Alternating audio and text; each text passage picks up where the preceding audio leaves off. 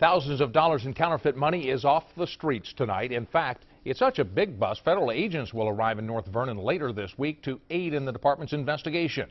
WLKY's Lauren Adams joins us with more. It's only $20, but on Friday night, the cashier inside the North Vernon China Buffet notices something's not right.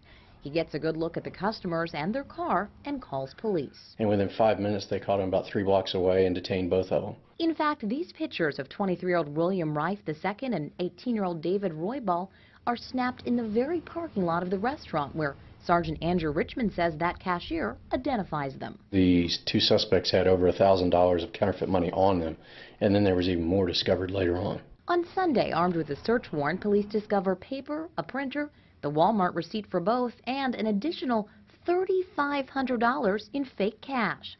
Richmond says it appears the pair had experience, although their equipment was lacking. These were items that were bought at a local store. They weren't high-tech, high-dollar items. And while the paper was thinner and slightly smaller than normal currency, Richmond says it's likely the bills, all 20s, could have gone undetected. We kept it from perpetuating, so whatever their next stop was going to be, we saved that town and those businesses a lot of trouble.